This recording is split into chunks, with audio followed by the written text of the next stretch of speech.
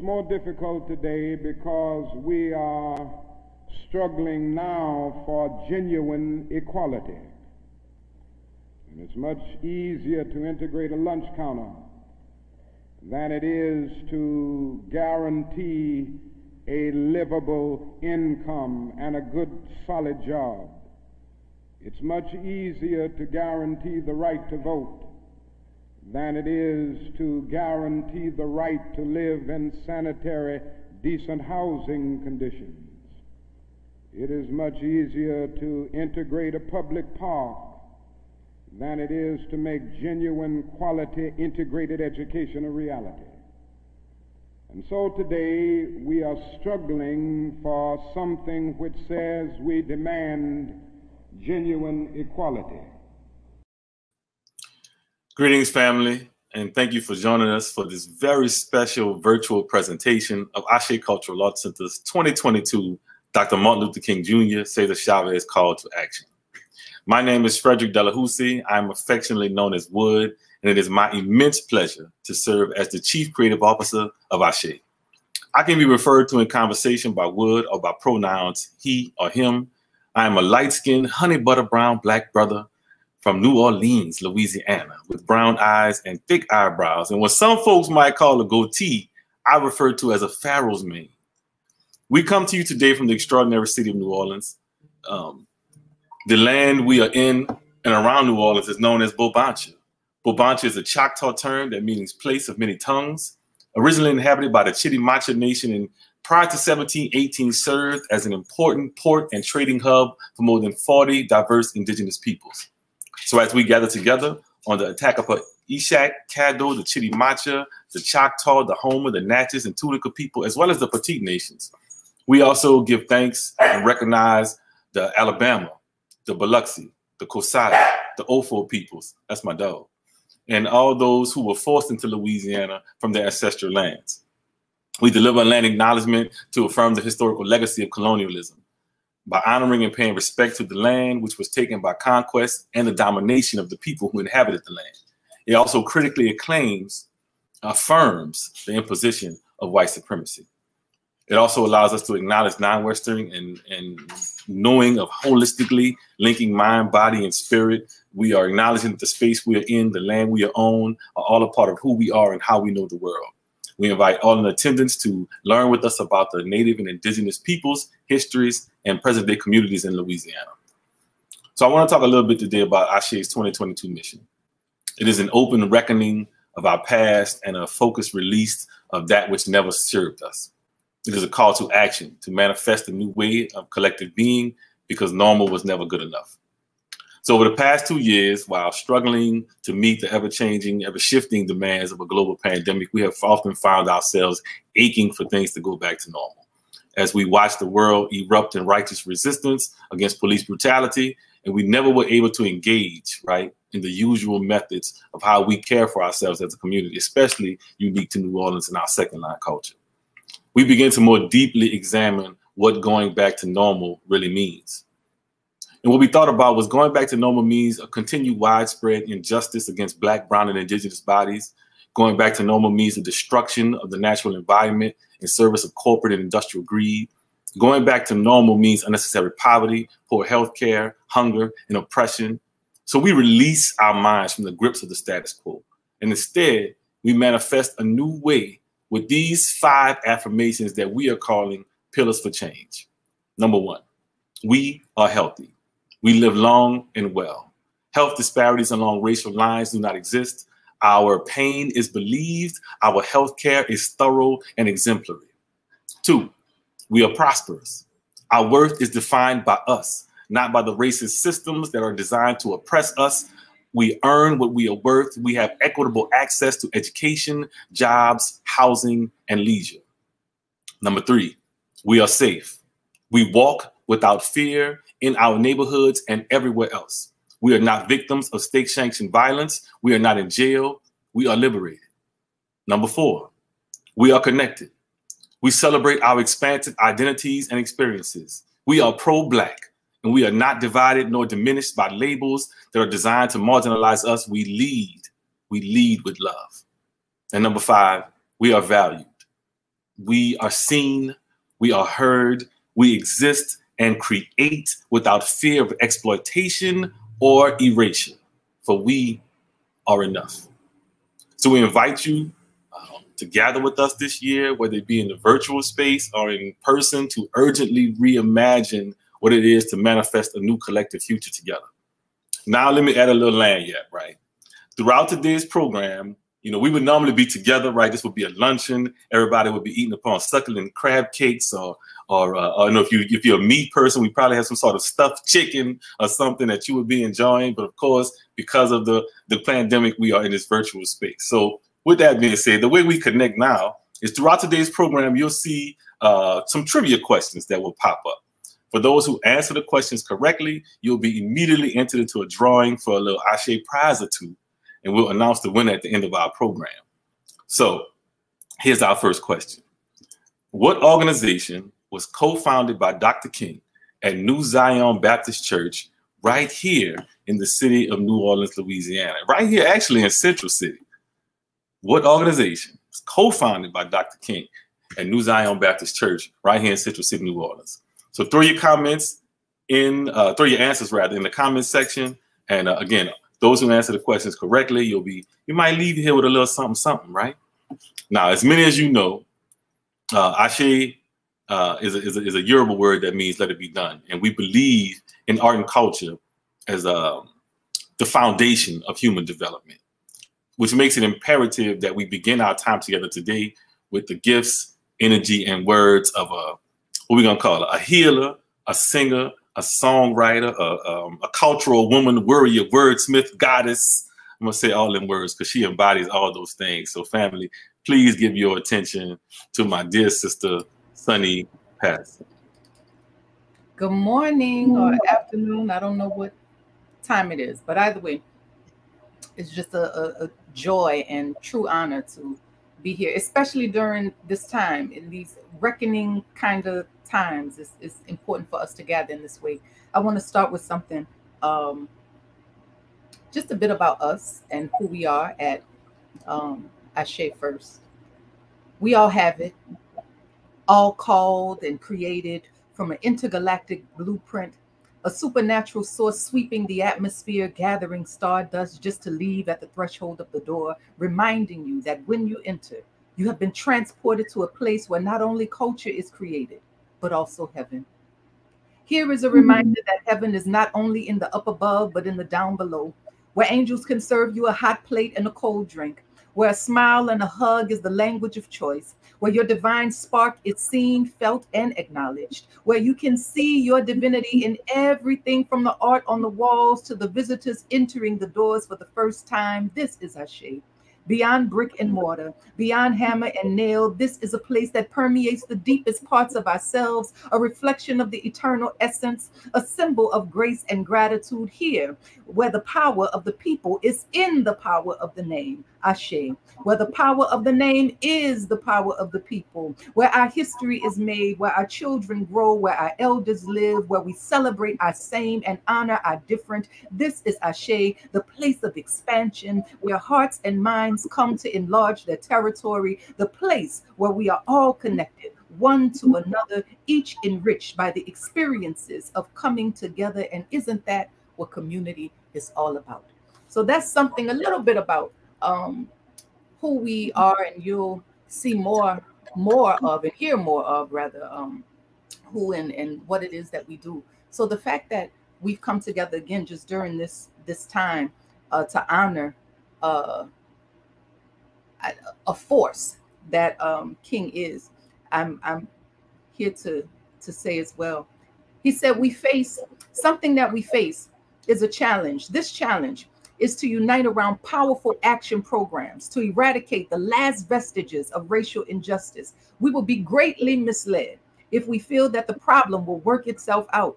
Structures of evil do not crumble by passive waiting. If history teaches us anything, it is that evil is a recalcitrant and determined thing, and never voluntarily relinquishes its hold short of an almost fanatical resistance. Evil must be attacked by counteracting persistence, by the day-to-day assault of the battering rams of justice. He says, There's only one thing certain about time, and that is it waits for no one. And if it is not used constructively, certainly it will pass you by. So I can't say enough about the fact that just to give thanks about how we are using and utilizing this time right now to fortify and build these pillars that Wood so eloquently mentioned. Here's about normal. They longed for their former state. They begged to go back to the normal way.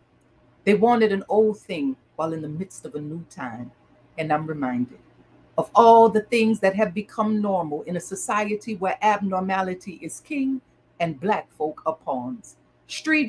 Pieces strategically positioned in places of harm. Normal is Black schools receiving $23 billion less than white ones. Normal is extracted community wealth and disparaging health outcomes. Normal is the problem of framing Black folk as the problem. Normal is white savior in chariots swinging low to fix Black folk who are seen as the problem, when the real problem is who and what has defined what normal is. So no, we will not go with the norm.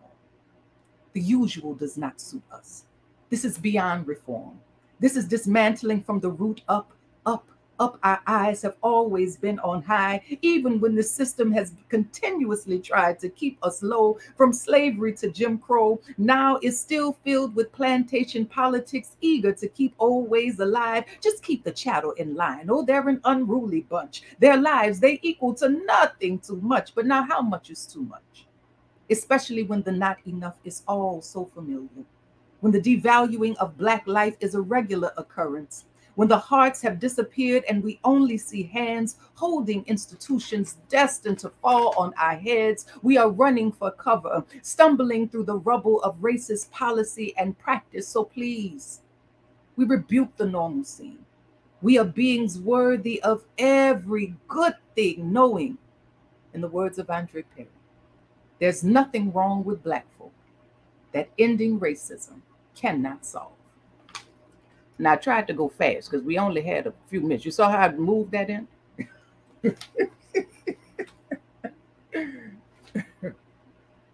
You're muted, Wood. Look, I'm just smiling and laughing at you. That's all. I wasn't even saying nothing. You see how we moved that in? I saw how you did that. Listen, you told me I had a certain amount of time, and people that know me know I can talk. So,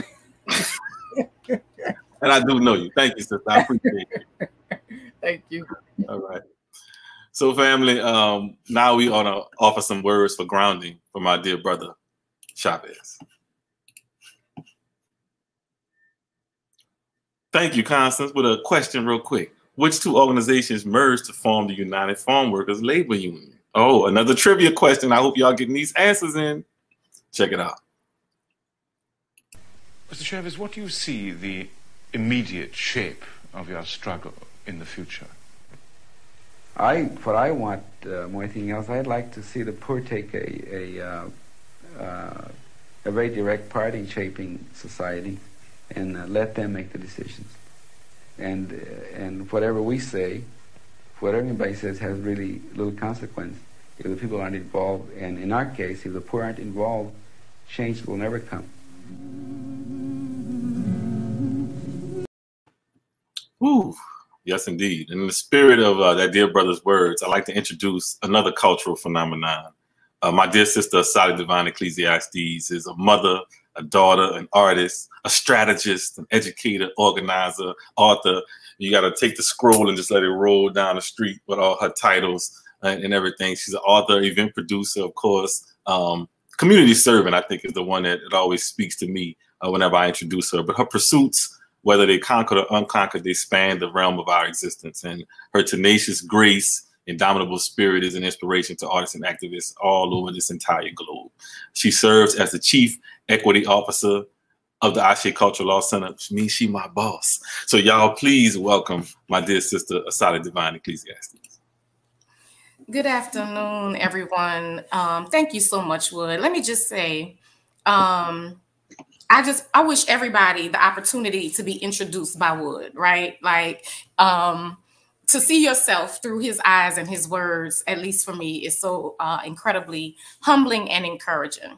So good afternoon, everyone. Thank you again for attending our Dr. Martin Luther King Jr. César Chavez call to action. We're especially appreciative because we wanted to be with you in your face, fist bumping, Wakanda forever. And, but we are committed to being responsible in this time and are glad that you are too.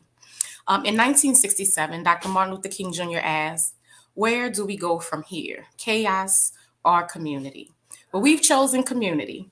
Ashe's 2022 vision is an open reckoning of our past and a focused release on that which has never served us. So we release our minds from the grips of the status quo and instead manifest a new way. For we are the ones we have been waiting for. So I ask you, in 2022, what new intention will you set this year in the spirit of liberation? Please take a moment, follow the prompts on the screen and the chat to record your answers. We'll share them later in the program. Also, we have a question and answer session, and it's really important to us to capture your energy in this space because we're virtual. So please, at any point during the program, go ahead and type your questions in the chat. We really can't wait to get to them. So now I have the very distinct pleasure of introducing the first of our two keynote speakers. When I learned about Jasmine Araujo, I'm committed to saying it correctly. And if I didn't, Jasmine, when you get on, please correct me. But I'm just so appreciative of the work and inspired by your founding of Southern Solidarity during the COVID-19 pandemic. To found an organization during a pandemic, think about what that takes and who that kind of a person is. So Southern Solidarity addresses food insecurity and lack of shelter issues long faced in New Orleans by the unhoused population. From the beginning of the COVID lockdown, Southern Solidarity, a grassroots community-based group of volunteers, began preparing and distributing meals, medical resources, and other basic needs. By June of 2020, they were joined by other mutual aid groups and distributed between 200 to 300 meals a day under the Claiborne I-10 Expressway. And everybody who knows me know how special that place is to me and to all of New Orleans. Additionally, the Southern Solidarity team advocated for increased housing options and successfully demanded many unhoused people be relocated to local hotels. Southern Solidarity is influenced by anti-imperialist principles, and works to raise the conscious efforts of members and recipients in our collective struggles for liberation. Welcome and thank you, Jasmine. Hello, I'm so happy to be here. So I was diagnosed with cancer 2 days ago, but I am still here because I think it is necessary to give this talk on future building. And it's humbling. This moment is very humbling for me, helping me see myself as just a smaller piece within this larger future building movement. I'm one necessary puzzle piece and you are the other. And I think Martin Luther King saw himself the same way. I want to start with a little passage from a lecture that he delivered only 5 months before his death. Nonviolent protests must now mature to a new level to respond to heightened Black impatience and stifling white resistance. This higher level is mass civil disobedience. There must be more than a statement to the larger society. There must be a force that interrupts its functioning at some key point. Yes. I believe that nonviolence is an important tool, but I would love to see nonviolence from our government. That is a government that is not trying to kill its poor and homeless people through austerity measures and neglect. I would love to see nonviolence from our military, which routinely destroys and destabilizes countries abroad. I would love to see nonviolence from police in the form of its absolute abolition. As we engage in future building, it's important to remember that during the end of Martin Luther King's life, he was beginning to evolve his understandings of nonviolence. So what does that mean for us? I think that there is a kind of absurdity in our allegiance to keeping peace while the United States government enacts gross levels of quotidian violence abroad and domestically. On any given night, more than 500,000 people sleep on streets across the United States, most concentrated in cities like New Orleans, New York, Los Angeles. Since the 1980s, various forces have led to the rise of homelessness, escalating housing costs that supersede personal income growth, accelerated loss of affordable housing, austerity measures such as the decline of rental assistance, family support services, mental health services, and drug addiction services, instead of strengthening these services, which have been proven to help lift people out of unstable circumstances, or resolving homelessness through policy changes and regulation. Politicians passed legislatures in the 1980s and 1990s, this is during the time of Reagan, that criminalized homeless people. Today, masking austerity measures, blaming people for their situation, and funneling money into the carceral state so that police can control the movements of unhoused people, most of whom are disproportionately Black and Latinx, is common practice. Police, or as I like to call them, violence workers, publicly model a predatory way of relating to homeless people, which is then replicated by the general public. To further compound the situation, the houseless, those most traumatized by class warfare, are rendered sacrificial lamb to unfolding ecological collapse. People in the US fear the recrudescence of Trump, and yet the violence and fascism he represents is the very fabric of the US empire and has been since its inception. As we engage in future building, it's important to remember that the past, present, and future are all around us every day, which is why we conjure up the presence of Martin Luther King yearly, annually, daily. It's difficult, though, for us to conceptualize what it means for the past, present, and future to be happening spontaneously at once. Let's try an exercise. Imagine that as you are today, knowing what you know about yourself and knowing what you know about the world, you are awake in the 1900s. You know what 2022 is going to be because you just arrived from there, right? In this scenario, you just wake up in the past, right? But you have a clear conviction of what happened in 2022. You carry an imprint of the future.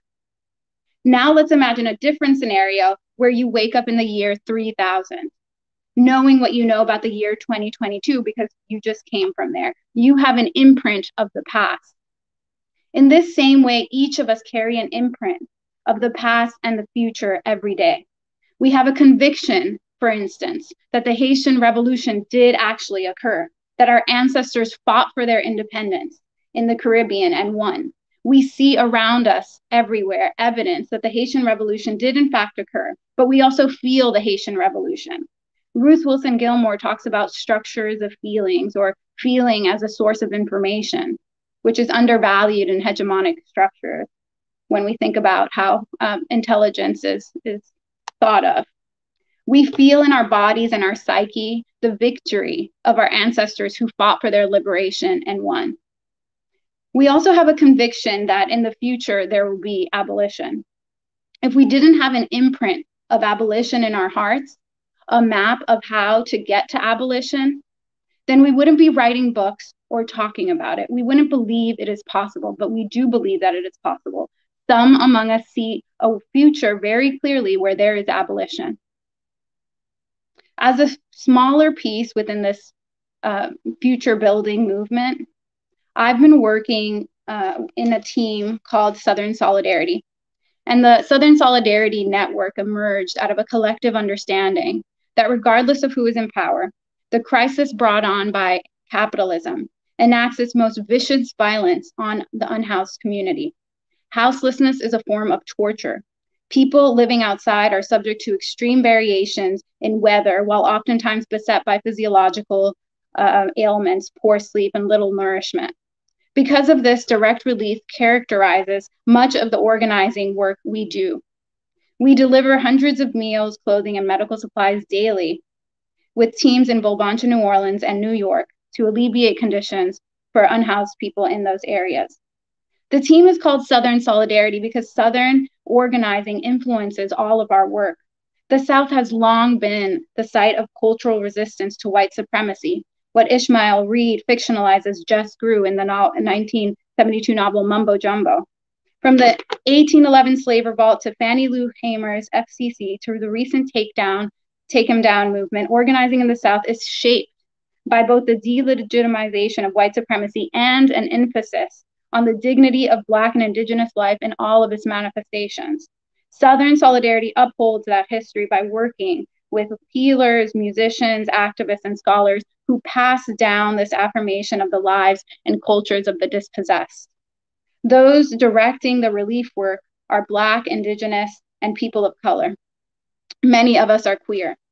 Some of us have been unhoused or underhoused or formerly unhoused or living under precarious situations ourselves. This defies the often repeated refrain that mutual aid is typically organized by the privileged, a refrain that ignores the grassroots care network created by the Black Panthers, by the Young Lords, by the Mississippi Freedom Democratic Party, and the other Underground Railroad. Our relief work began during the first days of the lockdown, when it was evident that unhoused people would not be receiving aid, shelter, or information on the pandemic. We went out every day, forged relationships, and then organized with the unhoused to fight for shelter because they are organizing too. After helping to organize a May Day protest calling the government to move the unsheltered into housing during the pandemic, more than 100 people were moved into hotels. When riots erupted across the nation in response to police killings in 2020, our network was able to lead some protests. Several of our members were arrested or questioned by the FBI as scare tactic, but we continued to organize and resist in the same way that Martin Luther King organized and resisted. One of the key components of our organizing is that the unhoused are part of the vision building of our relief work and future movement building. They decide what we spend on and train in based on what they say they need. Mutual aid groups are often criticized for only engaging in care work, which is not inherently radical. Political theorist Joy James explains that the concept of the captive maternal is when feminized roles of caretaking therein stabilize the very predatory conditions causing the need for the caretaking in the first place. So there isn't really any change happening. And as we mentioned in Martin Luther King's that first passage that I read, we really need a force that is causing change. So caretakers such as Assata Shakur, for instance, create real ruptures in the form of rebellion, strikes, and riots.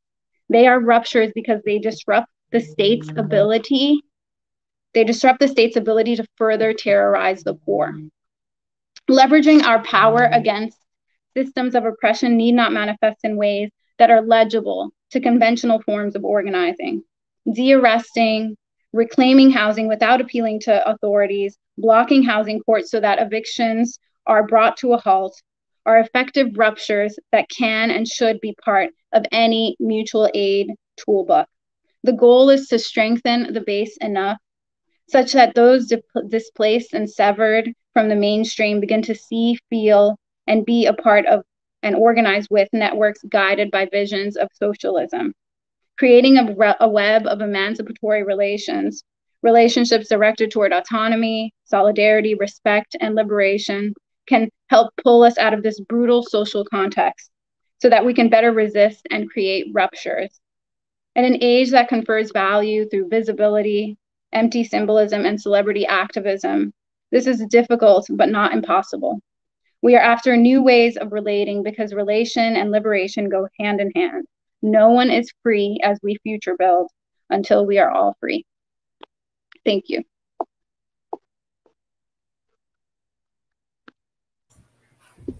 Thank you so much, Jasmine. And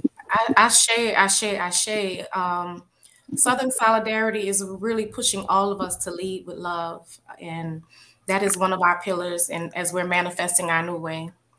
Please remember to add your questions to the chat and we'll get to them a little later. Our second speaker of the day is Carlton Turner, an award-winning artist, agriculturalist, researcher and co-founder of the Mississippi Center for Cultural Production, that's SIP Culture to those who know. He currently serves on the board of the First Peoples Fund, Imagining America, Project South, and the National Black Food and Justice Alliance. Additionally, Carlton, along with his brother Maurice Turner, co-founded the Mississippi-based performing arts group Mugabe, Men Under Guidance Acting Before Early Extinction. Hello. In 2018, Carlton was awarded the Sidney Yates Award for Advocacy in the Performing Arts by the Association of Performing Arts Professionals. Carlton, welcome. So good to see you again. Well, it's my pleasure to be here. Let me get this thing kicked off so I don't have to deal with the technical issues later. Thank you, Sally. I'm going to keep it brief as I can. Give me 1 second. All right. So let me know if you can't see me or can't hear or can't see the presentation. I also want to give a shout out to Jasmine for the beautiful presentation, and also prayers are with you as you move through this moment in your life and dealing with cancer. I'm speaking to you today from the lands of the Choctaw, the Natchez, and the Quapaw people. I acknowledge that there were many more tribes of people on this land and on the land that you all rest on as you receive these words today, their names erased by reductionist and revisionist history. It's important to acknowledge them and understand that any work that we are to do in the name of justice, healing, and respect for this planet must start here, not with just the land acknowledgement, but with active remembrance. Our work begins with engaging the sovereign indigenous people in dialogue and in embracing their leadership. And it's not enough just to say their names. We must also make sure that we work diligently to advance their sovereignty as part of freeing the land, and know that they are still here among us. I'm honored to be here and gracious for the invitation to share with you all today. In my formative years, Ashe was a second home for my artistic development. I am thankful for the work of Carol B. Bell and Douglas Redd, and for the work that Asali and Wood continue in the entire Ashe family for the space you provide for Black liberation. This offering is a talk that's done by request from, I'm sure, Demia, but through Wood, from a presentation that I made last summer. It has been edited to hopefully fit within the time allotted today. So don't worry, everything's normal. On January 19th, the first COVID case in Snohomish County, Washington, the country is told not to worry. The risk of the everyday American is very little. February 12th, back in the early parts of 2020, before the country was shut down, I was rolling through the airport headed to NYC to talk to Elizabeth Alexander. And I remember asking my wife to pick up some masks for me to wear in the airport because this talk of this respiratory disease was making its way around the world. That was before masks and hand sanitizers disappeared from the shelves in stores and before they had both become public identifiers of personal political leanings. February 23rd, Brunswick, Georgia, Ahmaud Arbery was chased down and murdered in the streets in broad daylight while jogging by 3 white men. February 27th, I was in Minneapolis working with Meena Natarajan and Dipanka Mukherjee of Pangea World Theater on our multi-year cultural exchange project that examines race and identity through the lens of intercultural relationships between Blacks and South Asians. While working in their facility, I was accosted by 2 members of the Minneapolis Police Department. They said that they were looking for a suspicious Black man about my height and around my age. I've been working with Pangea since 2008, and I wish I could say that this was the first time that I had been accosted and harassed by the cops on Lake Street, but it wasn't. It was normal. February 29th, the first COVID death. A 50-year-old man in Washington State is confirmed. March 2nd, the first confirmed COVID case in the metropolitan area. News of the virus is picking up speed and the world is changing. March 4th, I was back home in Jackson and attending a convening on public health hosted by the Robert Wood Johnson Foundation. The opening plenary featured panelists Nicole Hannah-Jones of the 1619 Project and NAACP President and Mississippian Derek Johnson. The panel was moderated by the foundation's president, Richard Besser. You might know Besser as the CDC director under President Obama. The theme of the conference was racial justice and health, a timely and important discussion. But around the globe, the virus was making a serious showing, and you can only imagine the kinds of side conversations that were being held at this public health conference. On day 3, Richard Besser addressed the entire group and told folks that they need to make arrangements to return home. The remainder of the conference was suspended, and in less than a week, on March 11th, the World Health Organization declared the novel coronavirus an outbreak of pandemic. March 13th, Louisville, Kentucky, Breonna Taylor was shot to death while sleeping in her bed by members of the Louisville Metro Police Department. March 19th, California issued the first stay-at-home order. New Jersey shut down on the 21st, followed by New York on the 22nd. Mississippi, as you know, we can be a little slow. You know, the world, we reluctantly shut down on April the 3rd.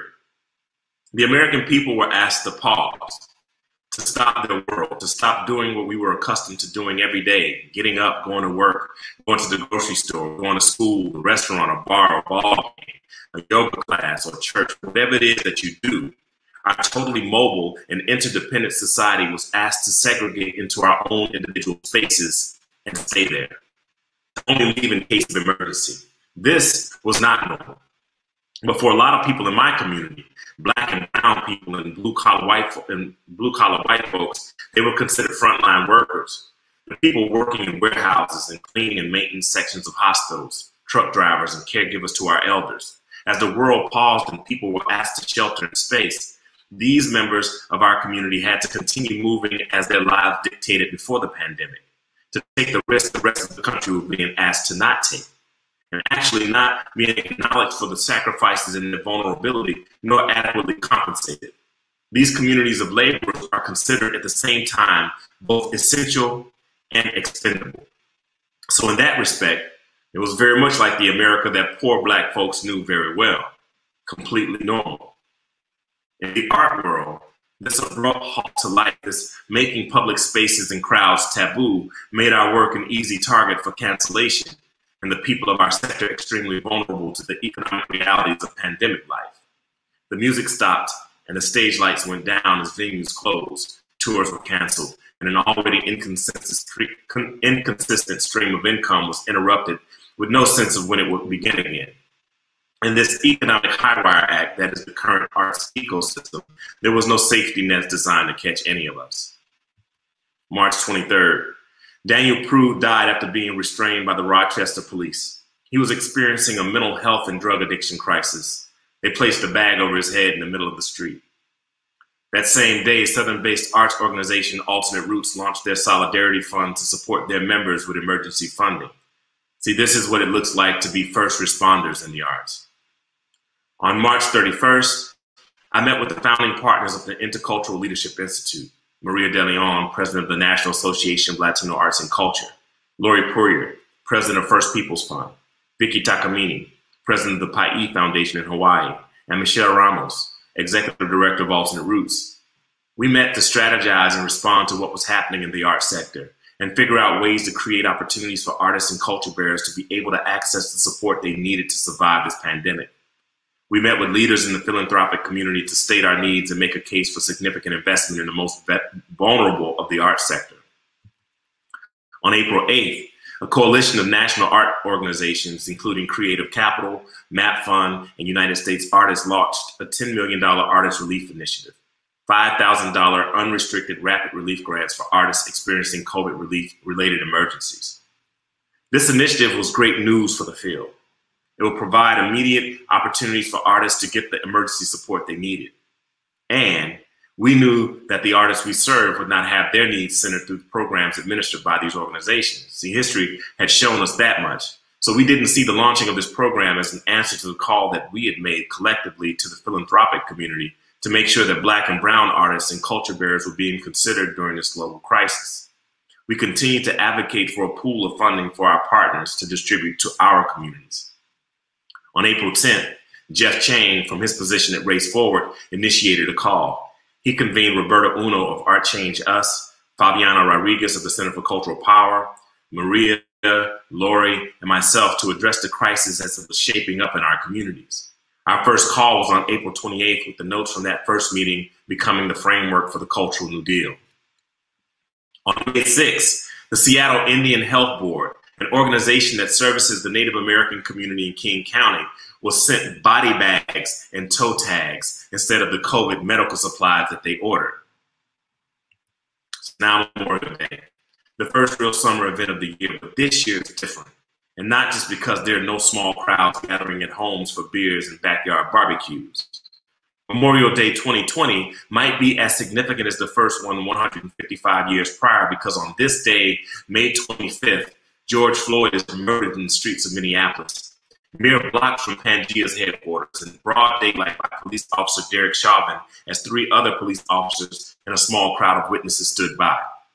The filming of this event by 17-year-old Darnella Frazier created the opportunity for the world to bear witness to raw, unbridled abuse of power.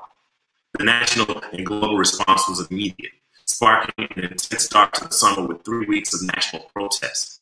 Arts organizations and corporations across the country began to adopt and perform the language of Black liberation, issuing cultural statements and memes of Black solidarity, literally painting the streets with the slogan, Black Lives Matter. The COVID restrictions that kept people inside their homes and out of crowded public spaces was not as important as the people's need to have their voice heard and to put their bodies on the line against the extrajudicial killing of Black people by the police. But police brutality has always been a part of this American life. It's completely normal. I live in Mississippi, and Mississippi history teaches us that all of our governmental and law enforcement systems were integrated with white supremacists and Klan members and members of the White Citizens Council. You know, they arrested and beat Fannie Lou Hamer in Winona, Mississippi in the summer of 1963. She lost vision in one of her eyes and sustained permanent kidney damage because of it. You know, they also killed Goodman, Schwerner, and Cheney in Philadelphia, Mississippi in the summer of '64.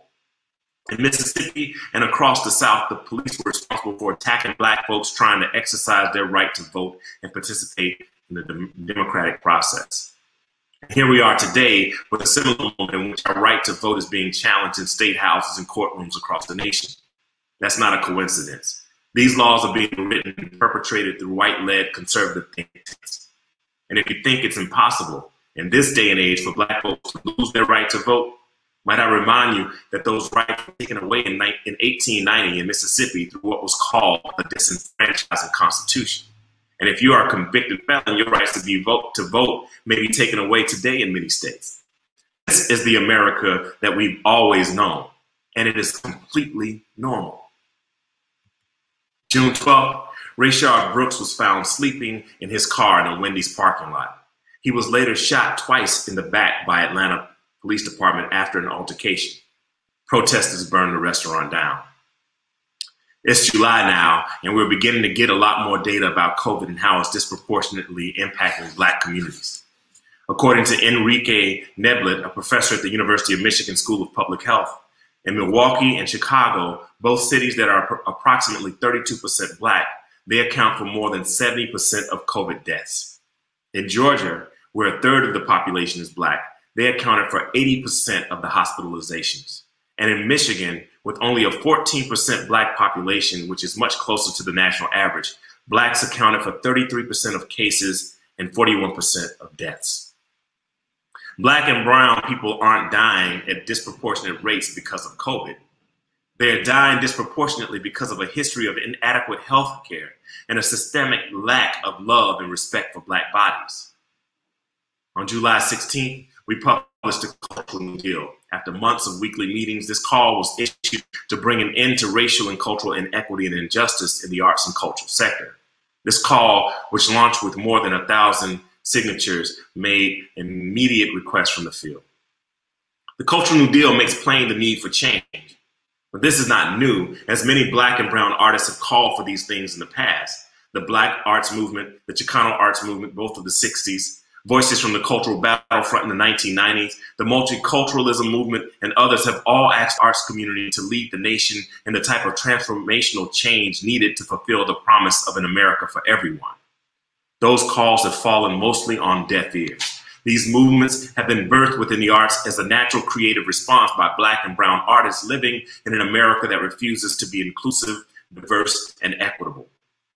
The arts and culture sector has been an extension of this America. inextricably linked to the prejudices and injustices of the greater, larger society. So it should come as no surprise that it's people of color, and specifically women of color, that are driving change in the arts and philanthropic sector and the nation at large. It's women of color, Black women, brown women, and indigenous women that are leading the transformation of the larger society. It's because they are the most impacted by the unjust systems that define the rules.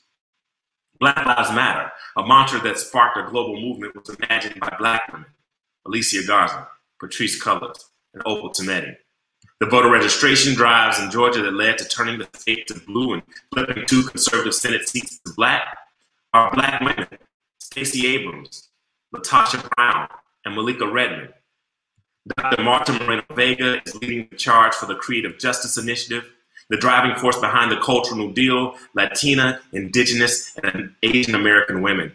Maria De Leon, Lori Poirier, Roberta Uno, Michelle Kumibert, and Dora Taraji.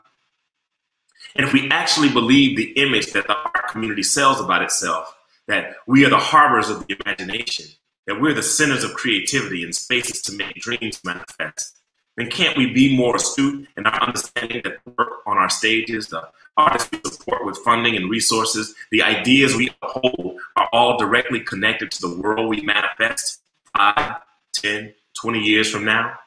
Can we be more intentional in holding space for the collective and strategic transformation of our sector? We must remake our arts and cultural spaces into our collective vision of the world we all deserve and be the model that works to change everything it touches. We must listen to and place our faith in the leadership of Black, brown, and indigenous women. It's their time, has been for a long time. Our refusal to acknowledge this moment means a return to normal, and normal is not enough. It never has been. On August 27th, the Mellon Foundation supported the Ely Partners with a $5 million gift to support our collective regranting to individual artists and small arts organizations. September 4th, President Trump bans federal agencies from participating in racial sensitivity training related to critical race theory and denied the existence of systemic racism. November 2nd, more than 150 million Americans turn out to vote in the presidential election, the largest voter turnout in history. November 18th, Mississippi Governor Tate Reeves proposes a patriotic education fund to reverse the far left socialist indoctrination. January 6th. March 26th, Georgia Governor Brian Kemp signs an extremely restrictive voting bill into law behind closed doors, anchored by 3 white men on both sides and a picture of a plantation behind him in the center, as a response to a state turning blue in November and the election of 2 Democratic senators in January. Meanwhile, outside, Representative Park Cannon, a Black woman, was arrested as she tried to confront him. June 2021, Texas bans the teaching of critical race theory in schools. So what art will shape the 21st century? Our work at the Mississippi Center for Cultural Production is to work to recalibrate the measurements by which economic prosperity are calculated, and in the process, redefine wealth for our rural community. We're taking an intergenerational approach to community cultural economic development through the lens of cultural and agricultural production, shifting the community from consumer to producer. As a co-founder and lead artist of Sip Culture, it's my opinion that the most important art we can support and create is the byproduct of a community culture that embodies health and wellness as collective practice. The fruits that will grow from these roots will be the indicators of what it means to be healthy and whole, sustainable, accessible, and indistinguishable from other aspects of community life that celebrate love, abundance, and imagination. We believe the future of arts is working in the margins.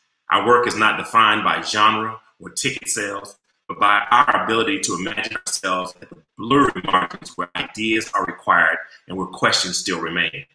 Our work is to engage the community of residents and our network of artists in the collective design process to reconfigure our community to be responsive to change and transformation by making our process of listening available to whoever needs our ears. We're listening for understanding, connection. We're listening for the prompts that will cue the next iteration of curatorial processes necessary to identify the types of expertise needed to coerce a creative solution from the myriad of critical challenges we face. We're not driven by innovation. We are driven by the call and response. In a place where Black genius has often been dismissed and extinguished, we realize that many of the solutions we are seeking can already be found in the recollection of what our communities have accomplished. Our future lies in the stories of our elders. Together, in conversation with the imagination of our youth, they create the blueprint to a life defined by purpose, reason, and joy. In a world driven by individual achievement, this could be the most challenging work we face as a nation. We know there are no easy solutions. There are no series of action steps that will get us to where we need to be, what it takes to change the cultural fabric of our communities. That's the answer. Keep doing, keep working, keep making, keep listening, responding. Make a conscious decision to pursue the work that can only be found at your own growing edge. Celebrate life in any and all aspects of your work. Pause to rest and rejuvenate, then do it all again. Ask tough questions that require critical thinking and complicated, nuanced answers. Support the art that requires the commitment of embodiment rather than just the skill of performance. Begin and end in generosity and love harder than you ever thought you were capable of. The yield from this process will be the most important art our world has ever imagined and will shape the remainder of the 21st century. If we actually believe the image the art community sells about itself, that we are the harbors of the imagination, that we are the centers of creativity and spaces to make dreams manifest, then we must listen to and place our faith in the leadership of Black, brown, and indigenous women. If we actually believe these things, we must place our trust in the leadership of Black, brown, and indigenous women. We must place our trust and faith in the leadership of Black, brown, and indigenous women. It's their time, has been for a long time. Our refusal to acknowledge this moment means return to normal. And normal ain't enough. It never has been, and it never will be.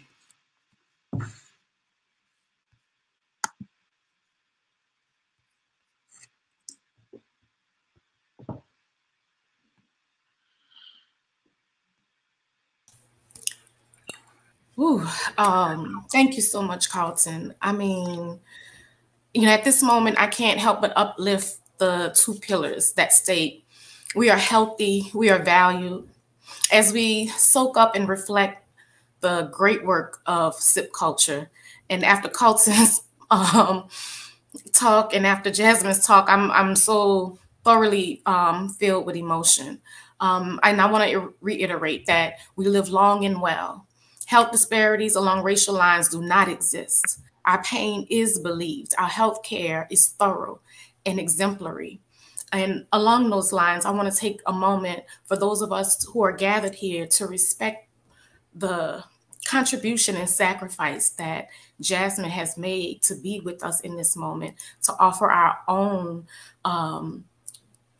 contribution to her healthcare, beginning with a spiritual space. And I'd like to ask Sunny, our healer on deck, to please come on and share some healing words for Jasmine that we all who are gathered here can participate in. Yeah, Jasmine. Just to hear you, and you so quickly glossed over that. What you said. You said, I was diagnosed with cancer 2 days ago, but it was important for me to be here, right? And it's something because, yes, it speaks so much to your strength. It also speaks to your vulnerability. So right now, what we just want to do is virtually, and I'm saying virtually, yes, but at the same time, we understand, as we've been taught, as you graciously brought up, this aspect of past, present, and future, and how these times merge all as one. So even this moment, this present moment, is still something that is present, right? So even your experience of this cancer,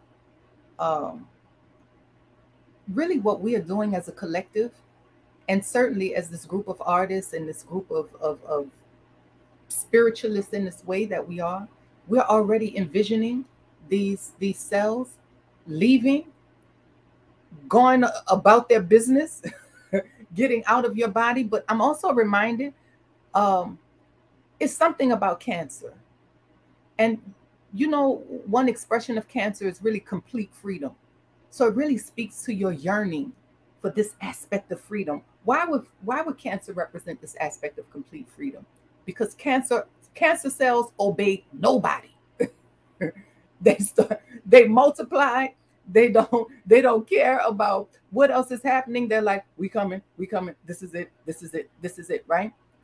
And so what can happen is that it's such this yearning for freedom, but it's freedom in the wrong direction. How often have we gone in the wrong direction, right? So this is also a call for us, for all of us, because yes, this is happening to you. You're experiencing it, but we're all experiencing it because you are ours. We're all experiencing it. We're all impacted by it. We all have someone who has had to go through this experience of these cells multiplying and moving and claiming space and not paying rent in the space that they are in. So really, this is a call for all of us to soften into one another even more, to soften into our hearts even more, to balance this aspect of head, heart, gut, and feet, so that we truly can create, as the prayer says, right, on earth as it is in heaven. So now we're thinking about, really, what is our heaven? In the heaven of our heads, what really am I thinking about myself? What am I thinking about my work? There's so much work that you do around this aspect of housing and unhousing. Now here it is. You are called to do the most beautiful and most important work, which is to unhouse that which needs to be unhoused, right? From your own body, from your own heart, from your own mind and breast and ovary and wherever else these things tend to reside. We're all standing with you. We're all supporting you. We're all lifting you up, so that as you go through this experience, oh my God, that you know that there are people around you who love you, who are supporting and lifting. I can't say this enough, because it's quite often we're doing this work and we don't always see the real support, the support that we need, right? We're such a support system for so many other people in the world. And in our quiet moments, there's the still small voice that kind of comes up and says, and where is my support? Where is my support? Where is my support? And here we're all whispering back to you, we're here, we're here, we're here, we're here, we're right here. And then we're calling and commanding every cell within you to also say, and we are here, we are here, we are here, we are here, supporting, lifting, loving, honoring, divining every aspect of yourself and every aspect of your body. We're so grateful for you, Jasmine. So grateful that you're able to be here, that it's not even that you put this thing aside, but it is that you put it inside of all of us, so that you have even more strength, that we can also be more of your muscle during this time. That anywhere you look and anywhere you turn, truly, is blessings, blessings, blessings, blessings, blessings. Wherever you turn, in the dark moments, blessings, in the low moments, blessings, in the high moments, blessings.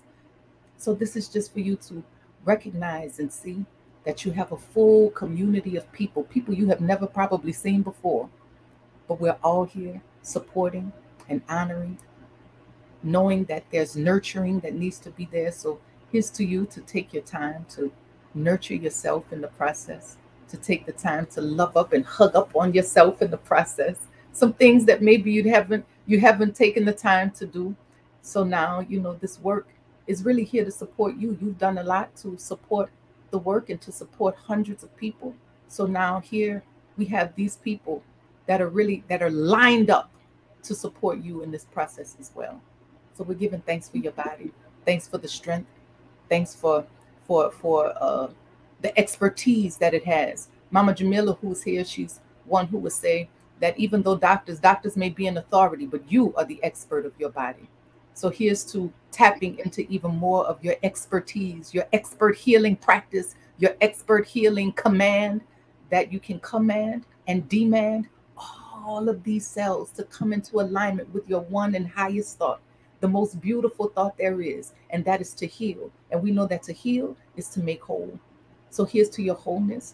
Here's to your healing. Here's to the wholeness and healing of all of us and all of the people in our family. You're standing as an example for us and for people in our family, for members who have come through and who have made their transitions and all of these kind of things. You're standing as an example for that, and how great it is to be, a pillar and a mirror during this time. So we're grateful for you. We're honoring you yet again. I can't say that enough. We're honoring you. We're honoring you. We're honoring every part of you that knows how to heal itself. So here's to speaking to those. Ashe.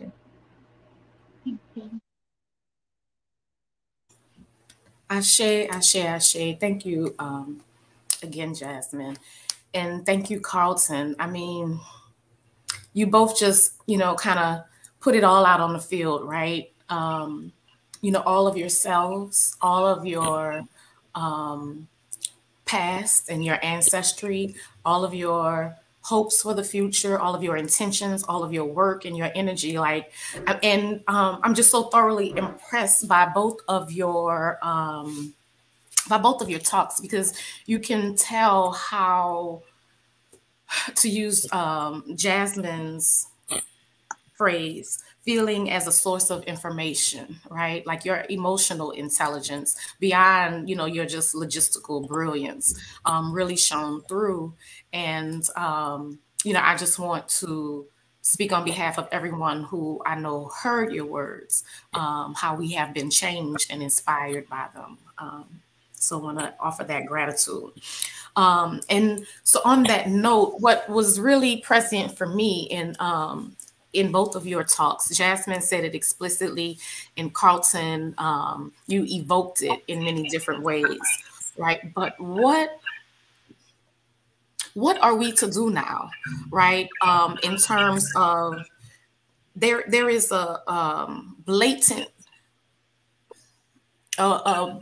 need that we can see for disturbing the peace, right? Jasmine said there's no sense, I don't remember the exact Dr. King quote, but no sense in maintaining peace when we're in a society dedicated to violence and violating and oppressing us. So with the emotional intelligence that you have, what is our strategy? Because I've been thinking about this a lot too, like especially with the voting rights thing. I'm like, it's time again for us to, as an en masse, to put our bodies on the line, right? To get back out there and disturb the peace like Fannie Lou Hamer disturbed the peace. And what's our 2022 strategy though, for meeting the violence that we are exposed to in a way that does not, in a way that honors our humanity? And so that's open to either of you. I think it's so important to bring in our ancestors, because our ancestors have already shown us the way in more ways than one, through books, through their own actions, through their own organizations. We have the Black Panthers, the Black Panthers, the Young Lords. We have Harriet Tubman. We have so many examples. And I feel like when in moments of despair, that we should always turn back to those readings, to that history, and feel again that we are in the past, present, and future all at once. And I think leveraging our power against systems of oppression is going to look like us not just protesting, so not just conventional forms of organizing, but also getting in front of the housing courts and blocking those evictions from happening, saying no at every small moment of your life where you see that there is a moment to resist, whether it be at work or with your family, when you see that you can support resistance, that you can support the lives of other people, support the lives of trans people, of Black women, of queer folks across the board. When you see a chance to do that, you say, you do it. And that is a revolution in and of itself. And then we bring that out into the world through mass strikes, through, like I mentioned, reclaiming housing, through de-arresting, through bringing things to a halt that need a halt, through creating ruptures. Excellent. I love the resistance measures, and I just want to ask, because I don't know, and I think maybe some others may not know, what is de-arresting? Yeah, we actually saw this in New Orleans during a protest. A woman called the police because someone got shot at a park, and when the police arrived, they arrested the woman who called the police. Naturally, they didn't ask any questions; they just arrested her. And so a crowd of protesters who were luckily protesting just across the street surrounded the police car, and they brought a lawyer over to speak to the police, and they did not move until the police listened to that lawyer and helped remove the woman from the car. It's possible. De-arresting is possible. All right. Well, I'll be talking to you later about that. I want to get deeper. But in the meantime, Carlton, can you share your thoughts? Yeah, I appreciate everything Jasmine had to add in that. I would just add one small thing, which is, this work is made possible for you. All the things that we've referenced is because of organizations, because there's, we have to align ourselves with others that are, our strength lies in our ability to collectively organize and strategize, and that the solutions that we're thinking of collectively are different from our individual survival instincts. They're part of a collective framework for like community and collective liberation. So I can't stress the power of organization, and that doesn't mean 501c3 institutions, whatever. It just means that we have to be in space with each other. We have to commune with each other and work together to build the type of solidarity needed to be able to stand in the face to be able to resist together and find that safety in each other. That was just a core element of the civil rights movement, was the amount of time that they spent building relationships. And those relationships carried them through many a dark night and many a billy club and many a confrontation. So again, looking back at the blueprints that have already been laid and gathering our strength and intelligence and strategies from learning and remembering. So you touched on something, right? There's so many of us who are doing this work of institution building. And when I think about César Chavez and Martin Luther King and, how they interacted, right? Like as just one seeing what the other one was doing and saying, good work, I got you kind of thing. And also recognizing that much of this work can't happen inside of the nonprofit industrial complex, right? Like we have a responsibility to build inside of this 501c3 space to get as many resources and opportunities for our people as possible. But at the same time, we have a responsibility to the kind of organizing and work that can't happen in this space. How do we weave those threads? Yeah, well, I think, understanding tools. I'm a farmer. I work, both farm and construction, and the value of having the right tool for the right moment and the right job is just lovely. Like, so understanding the role of a 501c3 organization, understanding the role of a faith-based institution, understanding the role of a school board, a community school board, understanding the tools and how they can be leveraged. Listen, our ancestors said by any and all means necessary. So you don't leave anything on the table. We have to figure out how to use the tools for what we need them to do. And the 501c3 structure is a tool. It's not a tool for liberation. Mm-hmm. It's a tool for the management of resources. So understand that, use it for that. But the liberation tools are those community, those cultural organizing tools, the spiritual practices, the faith-based institutions. Those are the spaces that we have to be in, and we have to understand how those places leverage our collective needs. And this is, it's just the work again, we got to do the work. It's not, this doesn't happen by thinking about it or having good intentions. It happens by putting your shoulder to the wheel and pushing. And that's the work we got to do.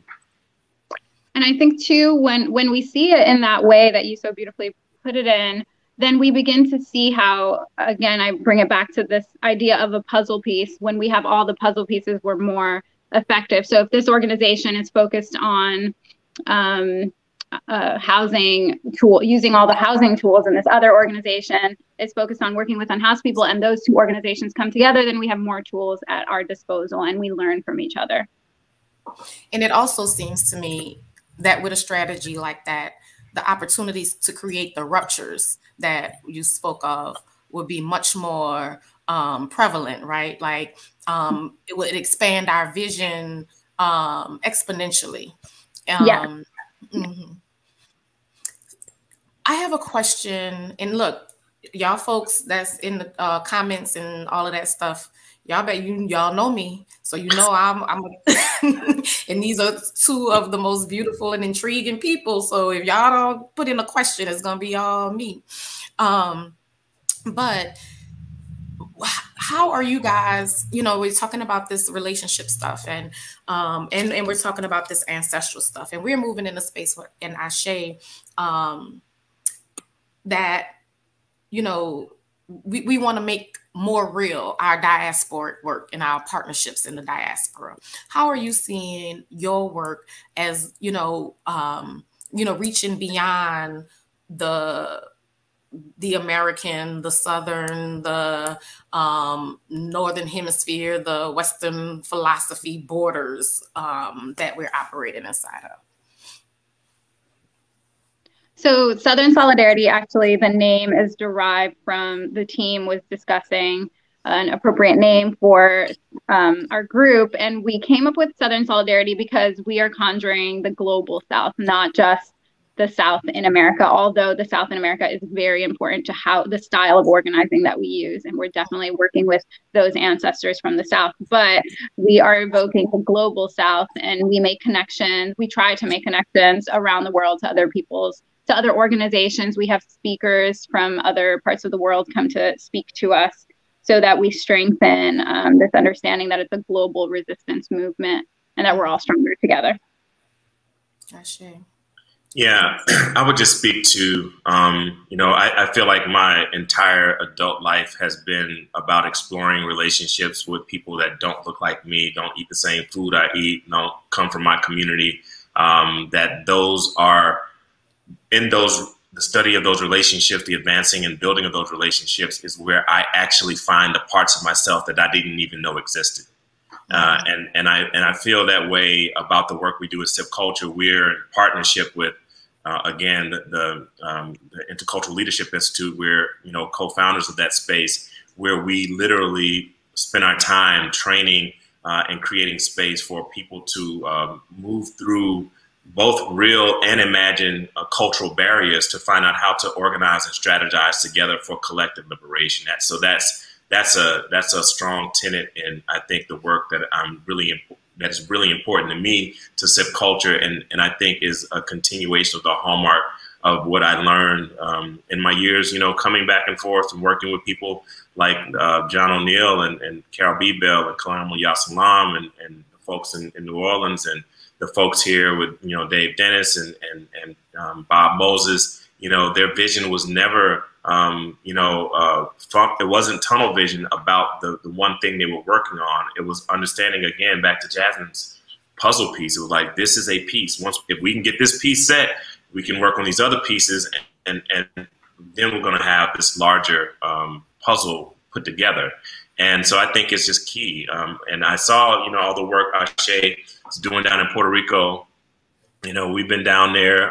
SIP Culture made a visit down there a couple of years ago to visit with some agriculturalists on the island that are running and reappropriating their ancestors' property into community cultural centers. So we're seeking out those type of organizations and individuals that are doing work that is in solidarity with the work that we're doing here, because we know we have a lot to learn especially from those that are operating outside of the American borders, outside of the continental United States.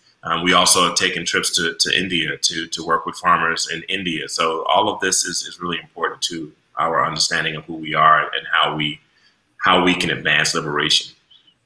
Well, yeah, and an ability to see how other folks are putting those tools in action. Because when we were in Puerto Rico and spending time in Louisa with those folks and seeing how they made and demanded and maintained space, and how they're taking over the schools, and how they're reacting to the austerity measures, that are being, ravaged, and savagely enforced upon them, is very inspiring, both to our own work and to our impetus to add to their work, right?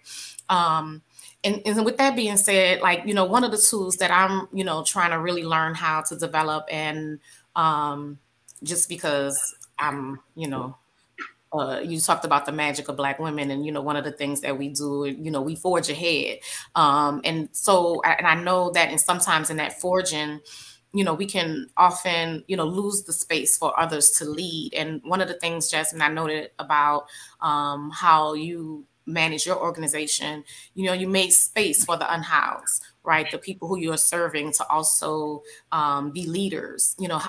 What were your strategies around that?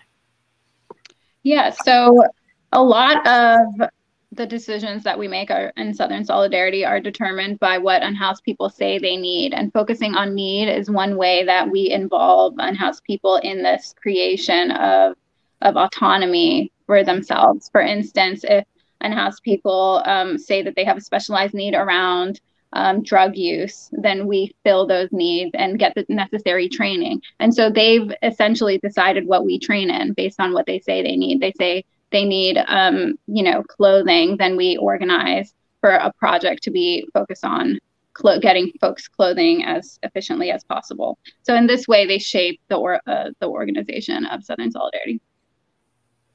Well, that's certainly a lesson that many organizations could take their lead from. So Carlton, with that in mind, you do so much economic development in your community. Tell me about that, and tell me, like, what are the opportunities for leadership, in a community, in an economic development initiative? And we know those women in Mississippi, are making their voices heard, right? Better believe it. Better believe it. So the work that we're doing right now is, we're trying to provide training for young Black farmers and to increase the number of fresh produce and fresh food producers in our community. I live in a community that my family's been in for 8 generations. And growing up, we got 85 to 90% of the food that we ate came from our property. It came from the yard. And you fast forward, 35 years, and this same community that was literally constructed around agriculture has to go to a Dollar General to get groceries. So there's a real shift and change that has happened, and that has been both economic, that has been cultural, it's been spiritual, and so much of it has had to do with decisions that are made from outside of our community. So our work is not about economic development. Economic development is a byproduct of what we consider to be the agency building that we're doing by reestablishing social cohesion in our community. The type of social cohesion that will allow our community to make the kind of decisions they need to make to be self-determined. And right now, the work is in our farm. So without a grocery store, in our local community, what we've been doing this year is just establishing a place where we can grow food and where we can get that food to the community. So we, last year, we trained young farmers and created an elder share program in which we, worked with community seniors over the age of 60 that either had transportation issues or economic issues or just could not, source groceries, to provide them 5 to 7 pounds of groceries, twice a week. For an 8-week period. So we were able to move about 2 tons of food that we grew in our sustainable space. And we're training young farmers to do that growing and to build those relationships with the community, to recognize where there's a need and to begin to build infrastructure to fill that need. So that basic need is no longer a need. It's just a reality. Like we shouldn't have to wonder where our food is coming from because we know how to grow food and we got land to grow food. So those shouldn't be issues. So that's the way that we're approaching it. We're in the process now of development of a building. We have a 4,000 square foot building on Main Street that we're developing into a kitchen, FDA approved community kitchen and community cultural center. And, you know, so much of our work we model from our learnings from Ashe. And I say that with earnesty, like, you know, New Orleans was our spot. Me and my brother stayed down there. We were always there. John O'Neill was you know, just a deep mentor. Carol B. Bell, so many folks there. And we just were there all the time and learning and watching and looking at, the, you know, especially in the aftermath of Katrina, when we just saw the way that Ashe was able to not shift, but just take its rightful place as a conduit for community reconstruction, you know, and that the art practice was the practice of reimagining how our community could be different and not have to go through these issues again. And I think that's the work that we learn from, we get inspired by, and we continue to try to replicate. You know, you touched right on the thought that was in my head when you said go through these issues again, because, you know, it can't help but be stark to me, you know, that you're working on food and housing justice, right? Like, these are things that should not be an issue today. Like, you know, there's abundance, you know, so there are structures in place that make this necessary, even beyond our own agency, right? Like, you know, so yes, we work on personal agency, you know, all day long, and, you know, build it, amplify it, and all that means. But we're at a crossroads now. You know, I mean, and always have been, you know, really, like, let's not kid ourselves. I mean, it feels more now, but we've never been out of this crossroads, you know, where we are subject to so many things outside of our control that should be in our control, that we're told we have a right to control, you know, by the governing doctrines. What are the places of advocacy? What are the pressure points and leverage points to put forth the kinds of policies that we need, so that your organizations could shift to other work? Not that you wouldn't be needed, because of course you'll still be needed. That question where people say, well, you know, what would you have to do to make your work not necessary? Your work will always be necessary. But, you know, in order for you to be able to shift to the next level, you know, of, you know, redefining and reimagining humanity, what would those laws be? Whew. Policy work. So, you know, for us, it's you know, this may not be the answer you're looking for, but this is the answer I got.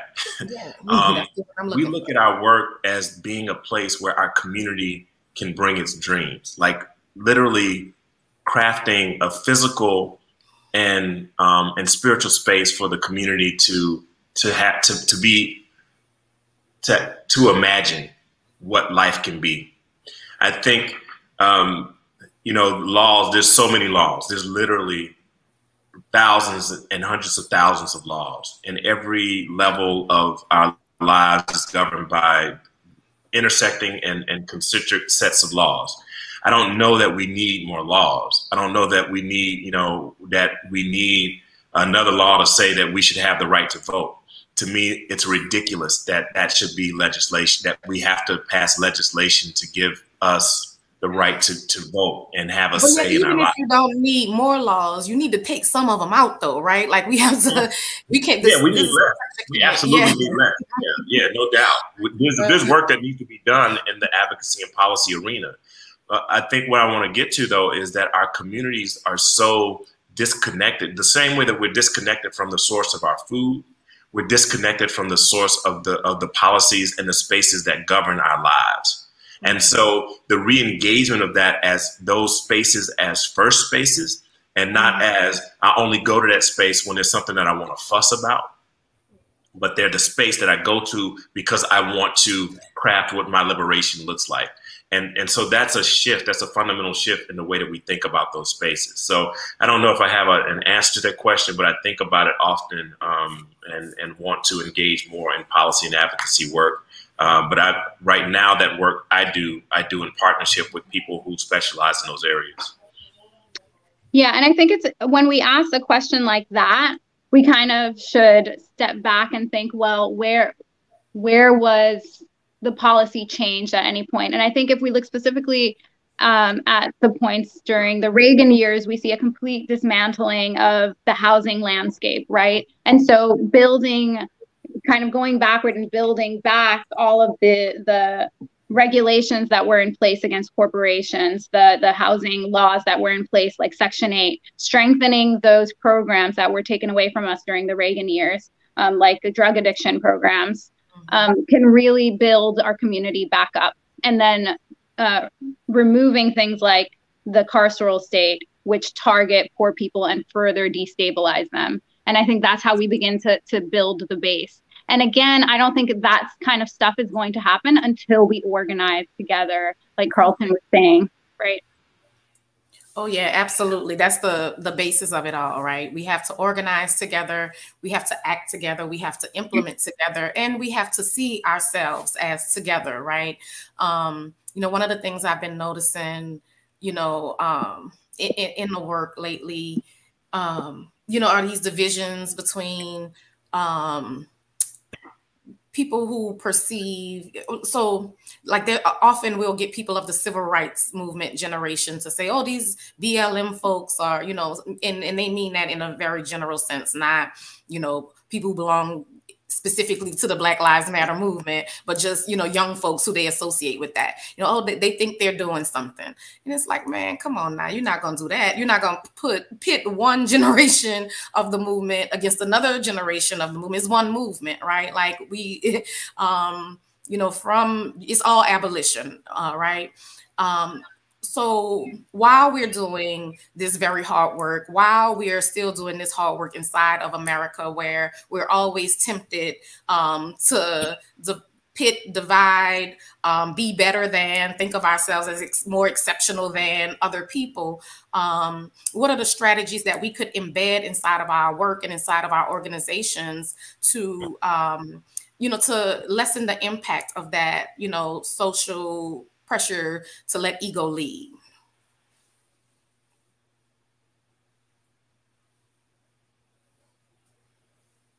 Jasmine, I've been talking a lot, so I'll yield. I'm trying to talk less because I just had surgery. So if you want to start, that's so fine.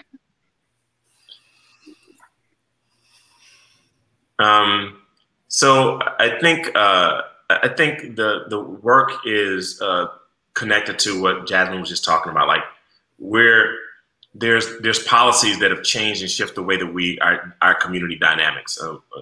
I'll speak again about Utica. It's a community that used to be a very thriving little rural town. It had all the amenities, grocery stores, doctor's office, dentist's office, you know, hardware store, the whole nine. And business and profit made decisions that impacted the development of the community.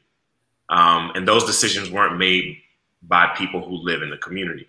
So there's this disconnect from the positions of power over our own destiny. Like we're not involved or engaged in the decisions about our future. And to me, there's the fight, this past, present, and future. There's the ongoing, you know, legacy work that we have to be engaged in. And we also have to be of double consciousness to be building the thing that we want to see simultaneously. Like that can't be something that we wait to do after we dismantle this thing. We gotta be working to build as we're also chipping away at the things that no longer serve us. Like, and that's just the way that we have to approach it. And I think the intergenerational piece and listening to each other allows us to dismantle some of those divisions that we have based on this movement versus that movement versus the women's liberation versus the blah, blah, blah versus all of that stuff. Is all about liberation. So how do we understand where we connected and how we can work to strengthen each other versus how can we take from that and build over here? Yeah, and with that question, I think a lot about the Caribbean thinker Glissant. And say the name again for me. Glissant. He wrote poetry of Poetics of Relation.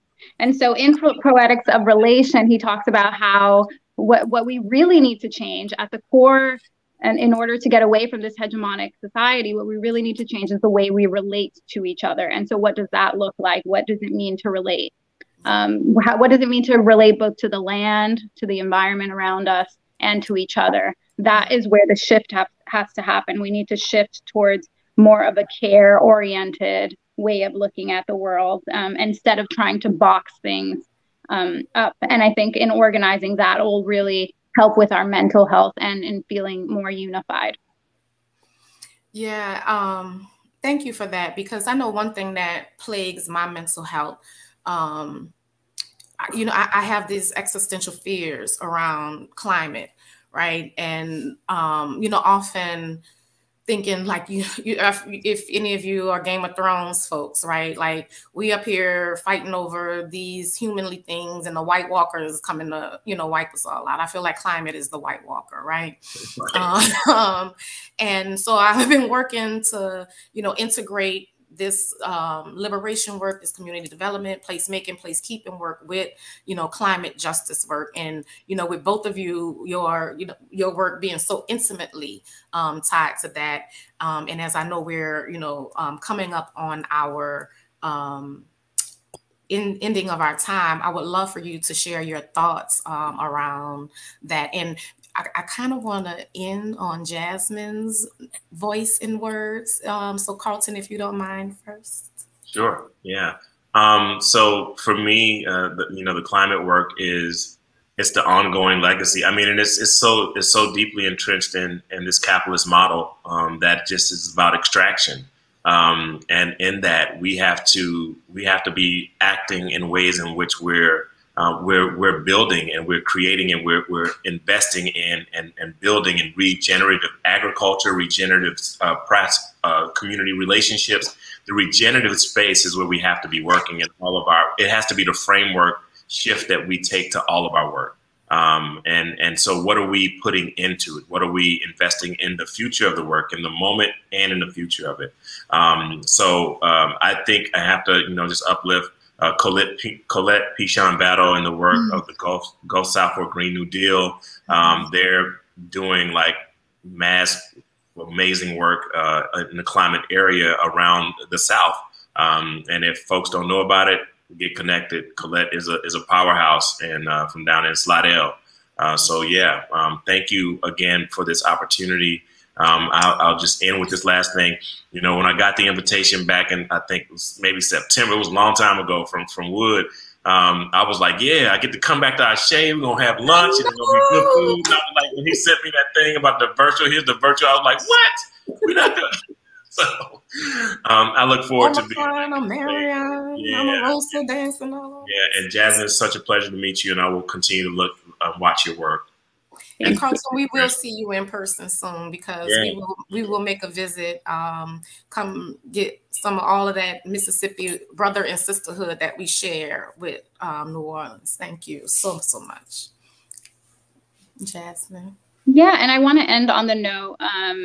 You know, we're talking a lot about climate change. We're talking a lot about the environment, and I think what is so important is that we continue to fight vigorously for people to be housed during this time as climate change worsens. We really need to make sure that people are not on the street as these storms are happening, because that is what is happening right now. People are on the street experiencing Hurricane Ida. And I don't think enough people are thinking, you know, when they shelter from a storm, that there are people who cannot, or who decide not to go to a shelter for many reasons of previous trauma that are valid. And so I think really working within housing to push and make changes is crucial as we build our base, right? People need to be in homes in order to fight with us, right? And so I think that's really important. And then I'm going to leave everyone with some reading materials. I feel like if you ever feel moments of despair, reading is really what helps, alongside doing the work. And so Joy James is a great Black political theorist to be reading. Ruth Wilson Gilmore has great thoughts on abolition, and Claudia Jones brings us right back to the root of socialism, which is really important, I think, to be learning right now. Thank you. Thank you so much for sharing those resources, and we'll make sure to get them to all of you, along with some more information about the work that Carlton and Jasmine are doing and ways that you can be supportive of their work with your contribution of time and resources as you have them, and energy. Please be aware, that in addition to money, which we need lots of, in addition to time and putting your hands on things at the same time, our work also needs the collective goodwill and good energy of all of us out here. This has been an amazingly special afternoon. I think that we crossed the virtual barrier with ease and brought people into a personal space. And so I thank you both for that tremendously. Thank you to everyone who contributed to the space with your time, attention, with your ears, and that energy that we spoke of. I love y'all. And I thank you from the bottom of my heart and from the wide expanse of my soul. I hope that you join us tomorrow evening for the MLK exhibit, The Gift of Love, and on Monday for our health fair. Come get your booster if you haven't gotten it already. Come get tested, come get your blood pressure checked and all of that good stuff. And it's gonna be cold, but we'll have lots of heating elements, so I don't wanna hear nothing about I couldn't get my booster because it was too cold. So all of you who said, I'm not getting a booster unless Ashe do the booster, we're doing the booster. We're gonna have the DJ, we're gonna have food, all that stuff y'all want. So come get protected. Ashe. Have a beautiful rest of your afternoon. Ashe. Ashe.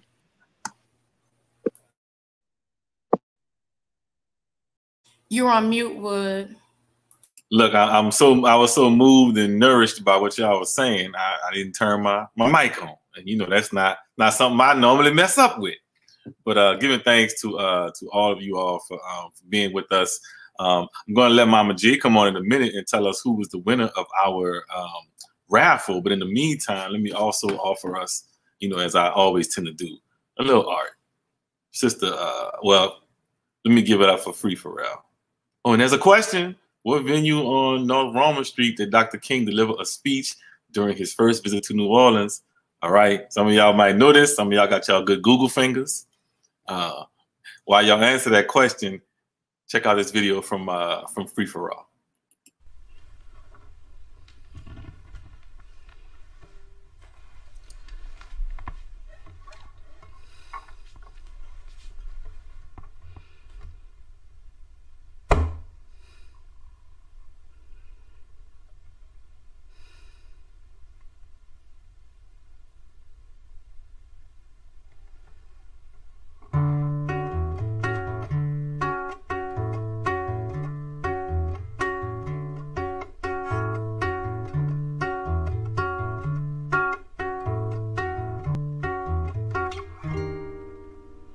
You give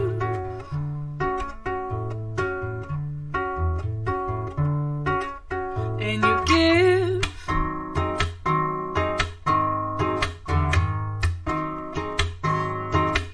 and you don't even know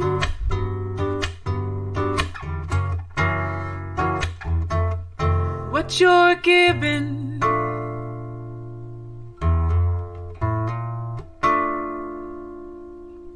But you give anyways till it's gone. And when it's gone,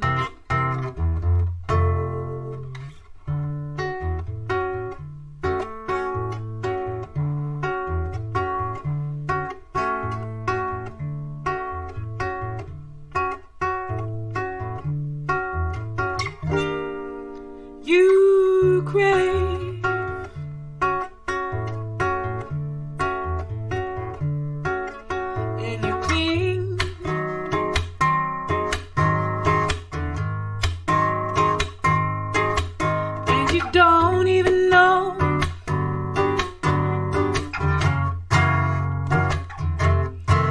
what you're missing.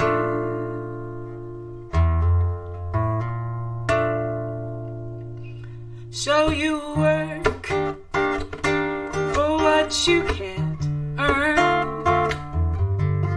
and then you learn something.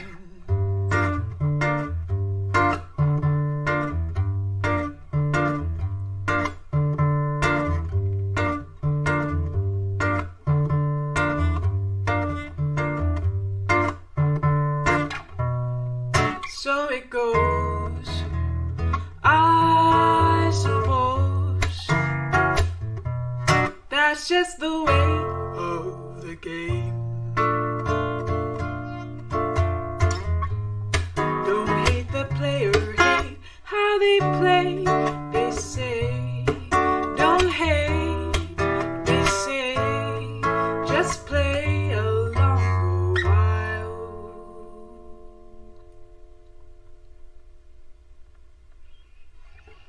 Lose.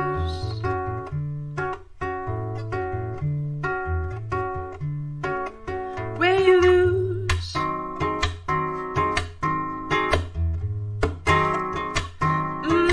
You won't even know.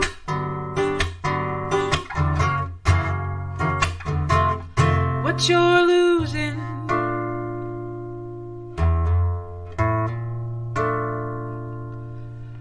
But you'll lose it all till it's gone.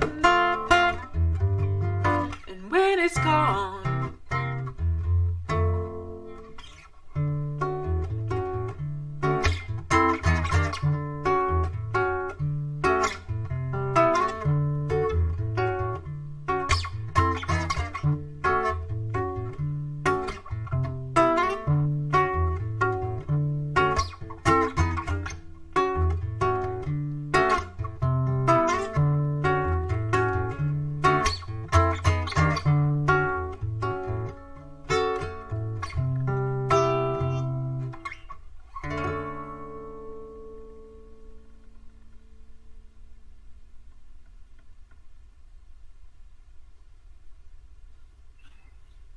Oh, yes.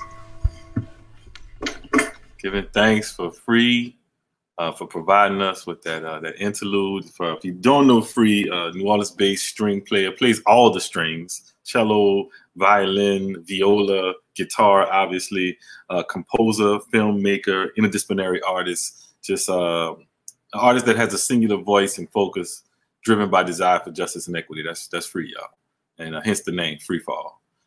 We give thanks for sending that video. I told Free what the theme of today was. Free was like, I got a song that's about banging your head against the wall till you ain't got no more F's to give. And I was like, all right, that sound like something we could definitely work with. So giving thanks to Free. Mama J, how you feel? Go on, get yourself off mute and get on in here.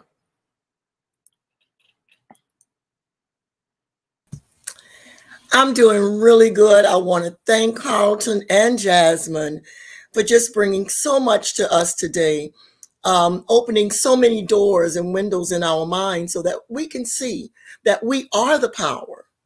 We are the power, each and every one of us. None of the movements that we stand on today happened unless one person first had a dream and then began to move to execute that dream by adding 2, 3, and then a whole motion. That's it. So you today can make a new normal not normal. But my job today is to introduce the winner. But first, we want to talk about the questions. First question was, what organization did Dr. Martin Luther King help? We said help to co-found at New Zion Baptist Church in New Orleans. And that answer is the Southern Christian Leadership Conference. And when we say helped, other Baptist ministers from New Orleans were an integral part of that. But it was done over at the New Zion Baptist Church, which is still located at the corner of 3rd and LaSalle. You may have passed that many times and not realized its history. Second question, And we asked in a question about Brother Chavez. And let's see. I saw Sonny say something about glasses earlier. I didn't put mine on, but anyway. Which two organizations merged to form the United Farm Workers local labor union? That was a union between, remember that one and joining to make that fist? Okay, let's go. That was a joining between the National Farm Workers Organization and the Agricultural Workers Organizations Committee. This was not only a joining of those two organizations, but of two people of different ethnicities with the same issues. The Mexican grape pickers and the Filipino grape pickers. And they saw their like need, and they came together and became a force that changed why I might eat grapes today. And our third question, what venue on North Roman Street did Dr. King deliver his speech during his first visit to New Orleans? And that answer is the Coliseum Arena. And just a little personal note, when Dr. King was here in the city, my uncle, John C. Raphael Sr., was his bodyguard. And he was the first Black detective in New Orleans, Louisiana. That's it. So let's see that wonderful wheel and see if we can see who won.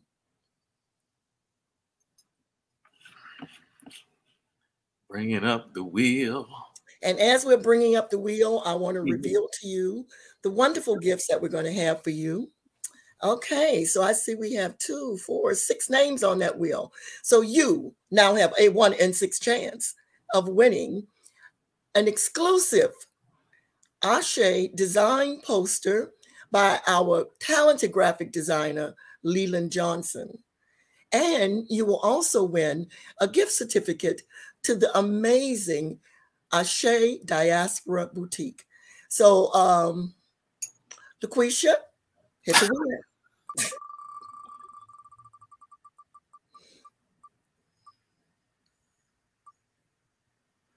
Oh, yes. So Visual Louisiana, I saw that name in the chat and wondered who that was. So put your name in the chat and your contact information. We're going to get that from you. And well, we don't want you to reveal to the world. We're going to figure out a way to get that from you. But you are the proud winner of an Ashe exclusive poster on this 2022 MLK Cesar Chavez Day of Learning and what would have been our luncheon and that gift certificate. Thank you so much. Thank you, Mama J. I so appreciate you. You're looking beautiful as always. Look at you. All right. Well, fam, that's going to do it for our presentation this afternoon. I do, as Asali mentioned, want to welcome you to join us the rest of this weekend, and next week we'll be doing some phenomenal activities, starting with tomorrow with our virtual Martin Luther King exhibition opening, which will be housed in the Ashe Powerhouse Theater. We'll be taking a viewing of the exhibition by appointment, of course, in the times of COVID, but we will also have a presentation tomorrow evening about 5 p.m. to open the exhibition. Also mention our community health event, which is happening on Monday, the 17th, which is Martin Luther King Day. Of course, we will be providing, as Holly mentioned, booster shots, vaccine shots, also doing COVID testing, but also as we have a blood shortage right now, we'll also be doing a blood drive. So the blood center will be inside the building and doing some, trying to get some blood. I might give them a little bit of this 7 Wall Soul sauce. You never know, Mama J. You know what I'm saying? Give a little bit of blood and help out the nation. Also, on January 18th, the next day, we'll have our National Day of Racial Healing concert, which will be a collaboration with the New Orleans Jazz and Heritage Foundation, along with the mission of the Kellogg Foundation. We will be celebrating so many phenomenal, beautiful artists. Please check the website. Please check the social media. We got Sol Galliano, Sonny Patterson will be back, Victor Yacombe, Brother Alfred Banks, You know, it's just so many great folks. And of course, we ended the night with Charm Taylor and our dear sister Edith Romero. Also, we'll be dropping off some of her phenomenal words. So join us for that virtual production. And then on Thursday the 19th, we'll come back with the I Am New Orleans conversation, another partnership with the Kellogg Foundation that talks about how to make New Orleans a more child-centered city. And really, it's an intergenerational conversation. We'll have a group of folks with the likes of Kalamu Yasalam and a bunch of young people from the Be My Collective, from Dancing Grounds, from all over the city. My dear poetess, Akila Tony, will also be on that joint. And if you don't know Akila, you need to know because she's about to take over this thing. So join us all next week. Please check the website, check the social media, check yourselves into just some healing and loving on this fine Friday, as we call it around our shade, because somebody up in here probably has some sort of cocktail at this time that they're sipping on each and every Friday after the pandemic. If you want to come get a cocktail, we are probably already drinking at about 2:30 p.m. at the Ashe Culture. We're getting ready for a happy hour. So join us, man. And we thank y'all so much. Thank you to Carlton. Thank you to Jasmine. Thank you to Sally. Thank you, Sonny. Thank you, Free. Thank you, Mama J. All the folks in the background, Sister Constance, Brother Kelvin, my dear love of my life, Tamir Khan Booby, and of course, Jess. You know, give it up for Jess and Leland and all the fam here at Ashe, Carol, Joanne, Val, Miss Pat, everybody, Jasmine. We thank you so much for being with us today. And with that, y'all, I will say sayonara. It has been a pleasure and privilege as always. I'm gonna go get this cocktail, and I'll see y'all next time. Ashe.